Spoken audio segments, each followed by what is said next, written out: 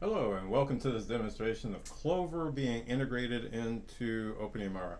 Clover is a merchant services company, and let's see, hopefully you can see this here. This is going to show you that I'm going to process a transaction into the Clover system. So let's go here, and this is just got finished today.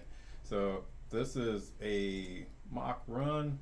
We're going to go ahead and I'm going to put in a different amount, which is, let's put in 79.41.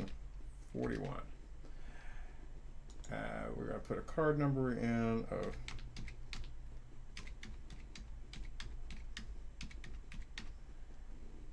set the type, and there are some other things we really need to do here, but we're not going to do them just yet. So I'm going to put them 04 and a 2-digit year, CSV. It can be anything. I'm just typing stuff in, and we know last 4 and last 6. That's just the way they want it. I didn't pick this on purpose. It's theirs, Clover. And then we're going to submit payment. Yes, there's some things we're going to do for the UI, UX. And there we go. We processed the payment into Clover. We need to check that out now that I have a double dollar sign there. But anyway, transaction complete. Now if we go over to here, and then we're going to refresh the page here.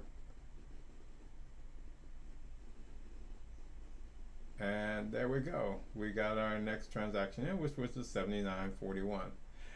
Great. Thanks for watching. Talk to you later.